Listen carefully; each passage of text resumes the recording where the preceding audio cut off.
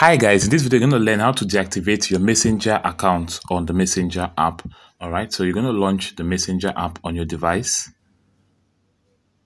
So next you click at the menu button at the top left corner. A bar is going to appear at the left hand side. Then we'll click on the settings icon at the top right corner. Okay, now we're going to scroll down to the bottom. Then we'll click on see more in account center. Next, we'll click on personal details. Next, you click on account ownership and control. Next, you click on deactivation or deletion.